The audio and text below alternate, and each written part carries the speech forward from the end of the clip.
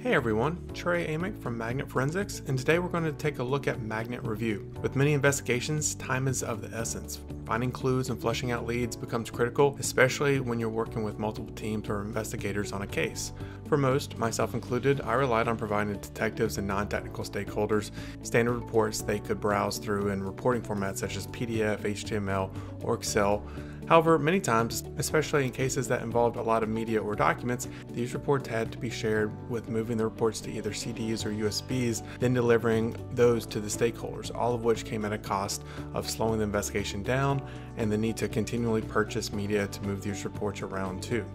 Not to mention trying to get the USBs or drives back after the case agents had their reports also came at the expense of more time being wasted. I also heavily relied on Portable Case for distributing casework to examiners so they could assist in combing through potential evidence, bookmarking, and making notes on items of interest, but this too came at a cost of having to produce the Portable Case, then finding a means of distributing that to the investigators. All of this to say, time is wasted, evidence can get lost in transit, and you as the examiner have no way to really audit who all has access to that evidence and that report after you release it from the lab. That's why we've created Magnet Review. You can now securely share and collaborate on your digital evidence in a single platform from anywhere. So it's safe to say even the most non-technical individuals at your agency know how to use two things: email and a web browser, which is great since you can now access and distribute your cases easily with Review being a browser-based application. This is also great for geographically separated units. No more time being wasted having to drive or ship reports to your team for collaboration. This deployment really allows for centralized storage and review of your agency's casework, reports, and case notes. I'm going to go ahead and log into Review so we can take a look at this interface. So once you've logged in, you're presented with your Review dashboard, which provides quick access to your cases as well as administrative access to things such as management for adding and managing your users, system management, as well as system analysis, which includes information around user sessions and audit logs on all your casework activity. Let's take a look at one of our cases. Examiners can now combine all of your digital evidence into one platform with Magnet Review. This alleviates having to teach investigators different platforms to analyze evidence and provides them one tool that they can familiarize themselves with. Cases can contain multiple pieces of evidence, as you can see with the CID fraud investigation here, where we have 5 evidence sources. And when I select that, you can see we have them all listed out here for easy review. Let's work on the Dashner investigation today. So I'm going to go ahead and select Dashner. And here you can see we are working on a Windows endpoint. For those who are familiar with our artifact first approach here at Magnet, you'll recognize the layout of the navigation of this case very quickly. Let's take a look at the web-related artifacts to start. While looking at the web-related artifacts, I'm going to go ahead and just simply select Chrome bookmark. Now, as you can see here, we have several bookmarks with a couple of them already identified with this green tag. When I go ahead and select one of these, I can see the artifact information where we have a URL, the added date, as well as the original item and the review item as well. On the right hand side, you can also see that we have a tag of potentially relevant being added to this artifact, as well as a comment being added that we need to investigate this URL further. So let's go ahead and I'm going to simply just copy out this file name. I'm going to navigate back to my evidence source. And for this, I'm just going to apply a global filter so we can investigate this file name a little bit further with this case. So I'm going to simply open up search. I'm going to paste in my search term, hit search.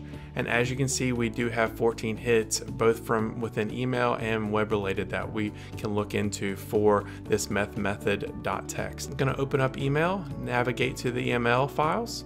And here you can see we have several hits with the text that we searched on. Now, when I select the email, what's great about Magnet Review is we actually have a near native document review, which is great for investigators to get a accurate look and feel as to how a document would have been viewed by a user. And as we can see, we do have that hit of that URL.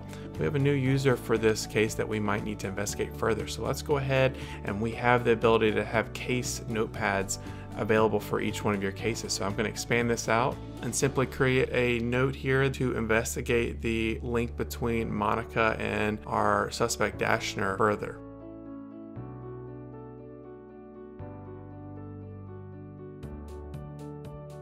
Once I have my note added, I can go ahead and hit save and just collapse the notepad back down. Lastly, it's important to note that you can quickly build reports directly from Review. So using the breadcrumbs at the top, I'm going to go back to my case. I'm going to go over to Create and View Reports. Here you can see we've already created several reports from this case, but I can simply create a new report or download a previous report. Once downloaded, we can take a look at the report. Here I've created a PDF document from Magnet Review. And we can scroll through this report to get an overview of the reporting details and the artifacts that we have marked for this report. So now that we're looking at our case, let's go ahead and discuss a little bit about the audit logging capabilities that we've built into Magnet Review. So initially, I'm going to go ahead and just create a quick report here. And the reason why I want to do this is I want to show what actually Magnet Review is capturing and how you can see this information. Because as an admin, you're able to view these audit logs to see, who did what and when they did that. And the benefit here really just being, being able to operate securely and transparently, across all of your casework and as to who's doing what inside of your cases. So for this, let's just go ahead. I'm going to hit download report on a report that I've already created here. And then I'm going to simply navigate on over to the audit log capabilities. And since I am an admin logged in here, I can see very quickly case data being downloaded, which case that was, the report ID that I can associate back to that. You can also, as I start scrolling down, you can see things such as system access for when I logged into the account. Keep going down here, you can see I did download this report earlier as well, along with things like case interaction. So you can see we have Nicole admin who went in and created sorts and applied filters to different cases. So this really helps with being able to show who's tagging what evidence, how it's being sorted, how they're filtering that evidence as well for you to be able to show that information.